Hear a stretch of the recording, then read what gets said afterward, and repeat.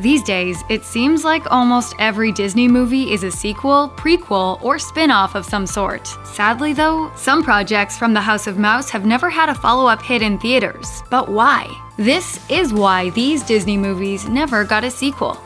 Real Steel was primed to be franchised material long before it even hit theaters. And sure enough, in April 2011, news broke that screenwriter John Gatins had been hired to pen a script for a Real Steel follow-up. This development was confirmed by the first movie's director, Shawn Levy, who also said he would be back to direct a sequel. However, he did note at the time that it would be a challenge to work Real Steel 2 around Hugh Jackman's busy schedule. Since then, Jackman has been consistently busy, which has helped to keep Real Steel 2 on the sidelines. Another issue surrounding a potential sequel is the struggle to crack a good script. Levy said in September 2014 that he and Jackman remained enthusiastic about the Real Steel universe, but that they weren't rushing into anything either. He explained, "Hugh and I would only make it if the plot feels fresh, but also the character journeys feel fresh. And we found both, but never at the same time."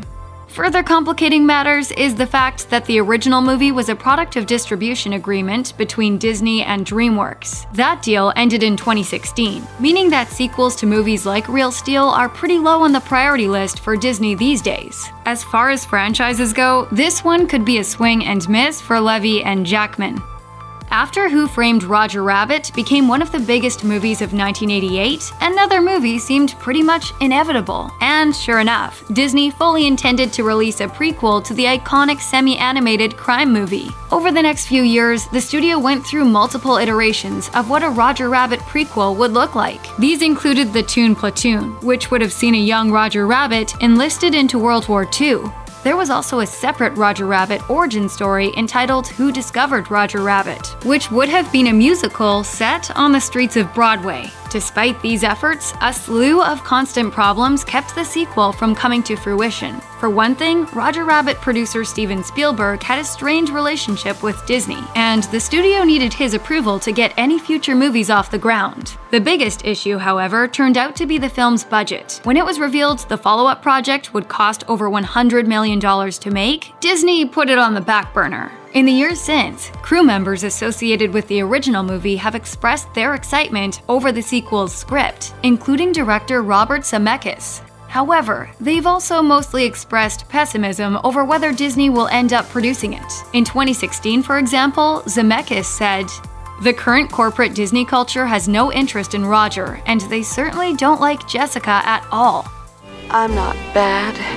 I'm just drawn that way. Ever since Christopher Reeve's Superman franchise first kicked off, superhero movies have almost always gotten at least one sequel. They've only become more expansive in the current landscape too, with modern superhero movies often spinning off into massive multimedia franchises. Still, they don't always warrant a follow-up. Take Disney's kid-friendly superhero movie Sky High, for example. The premise, concerning teenage superheroes attending a high school exclusively for superheroes, seemed ripe for further exploration in sequels. And according to Sky High director Mike Mitchell, there were indeed plans to carry on the story in another Sky High movie. The second movie would be called Save You, and was supposed to take place in a college setting. Despite the cast and crew's enthusiasm, however, the movie has yet to appear, and it's almost entirely down to financial reasons. Disney was unimpressed with Sky High's box office, which amounted to a solid $83.1 million worldwide, but came up short compared to 2005's bigger hits. This led Disney to abandon the franchise for the time being. And while the first movie's writer Mark McCorkle has said a sequel could eventually appear on Disney+, it doesn't look like it'll happen anytime soon. Lizzie McGuire single-handedly launched Hilary Duff's career back in the early 2000s, and the 2003 movie adaptation turned out to be a hit too, grossing $55.5 million on a $17 million budget. In the wake of the Lizzie McGuire movie's success, it would have seemed like a no-brainer for Duff to return for a sequel. However, less than a month after the Lizzie McGuire movie first hit theaters, Duff announced that not only would this sequel not be happening, but that she was parting ways with Disney altogether. At the time, a spokesperson for Disney confirmed that Duff's departure had immediately killed off plans for the Lizzie McGuire movie too. They said, "We gave them a very generous offer, and unfortunately they passed. Hilary is a great girl, and we truly wish her the best of luck." Sam Raimi's 2013 adventure movie Oz the Great and Powerful was a spiritual prequel to The Wizard of Oz, set in the sprawling world that L. Frank Baum penned in his original novels. Toto, I have a feeling we're not in Kansas anymore. And it looked like Baum's mythos was set to expand even further when a sequel to Raimi's movie was announced a few days before the original hit theaters. Unfortunately, the movie's production faced a daunting challenge right from the get-go, after Raimi himself announced his total disinterest in helming a follow-up movie. Raimi explained in an interview, "I was attracted to Oz the Great and Powerful's story, but I don't think the second one would have the thing I would need to get me interested." It didn't help that Oz the Great and Powerful wasn't a huge smash at the overseas box office either, especially compared to Disney's other live-action fantasy movies. On top of all that, Oz star James Franco has received multiple accusations of sexual misconduct in the years since Oz's release. The chances of an Oz sequel were dicey enough to begin with, but Franco's numerous controversies make the prospects of a follow-up even more unlikely.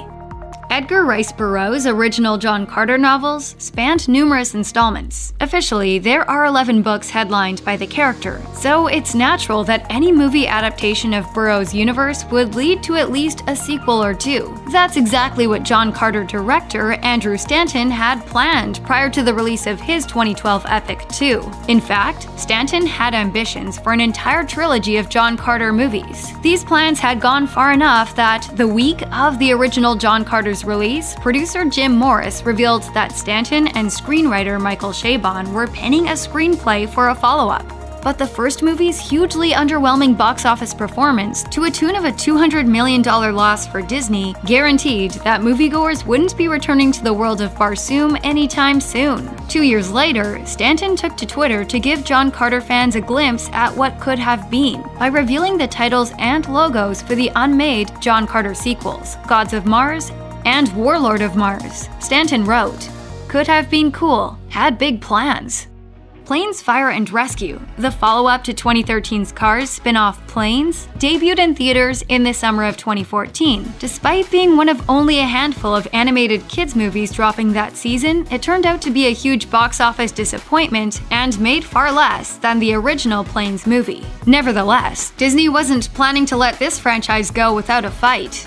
In August 2017, a new entry in the Planes franchise was announced, which was set to take the whole saga into outer space. Aside from that, however, the project's details were kept tightly under wraps. Disney never revealed the movie's title, nor did they give a clue as to whether any original cast members would be returning. All fans knew was that this cosmic threequel would hit theaters on April 12, 2019. But the untitled Planes movie hit some turbulence it just couldn't shake in the summer of 2018, when its animation studio, Disney Toon Studios, was shut down. With the closure of Disney Toon, all projects at the studio were cancelled, and any hope of rescue was likely dashed when Cars 3 underperformed at the box office the preceding summer. For now at least, it looks like Planes 3 will remain firmly grounded.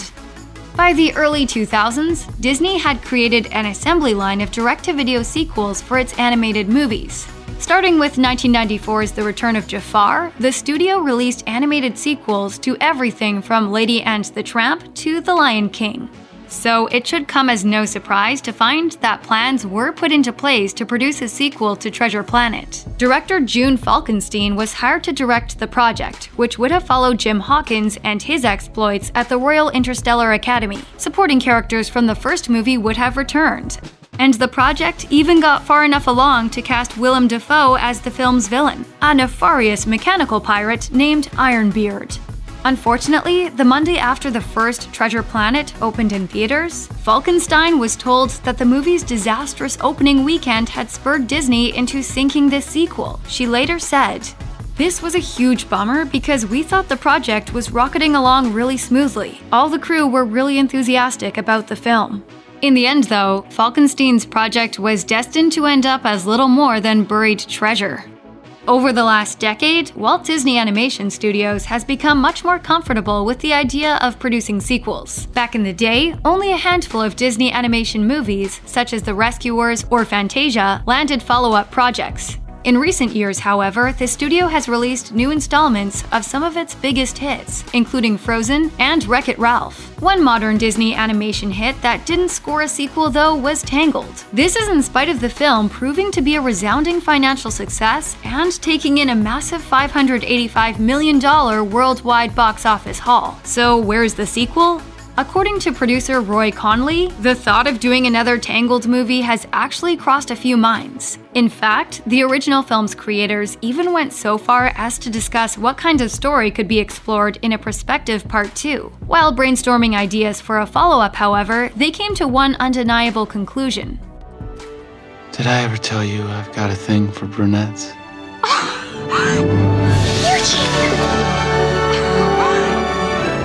As Conley explained to Den of Geek, her hair was gone. There you go. Without Rapunzel's magical hair, writing a Tangled 2 seemed pretty much pointless. Still, this doesn't mean more stories can't be told in Tangled's world. Short-form sequels have emerged in the last decade, such as Tangled Ever After and the animated TV show Tangled the Series. But a feature-length Tangled sequel just isn't something Walt Disney Animation Studios seem able to straighten out. Check out one of our newest videos right here. Plus, even more Looper videos about your favorite movies are coming soon. Subscribe to our YouTube channel and hit the bell so you don't miss a single one.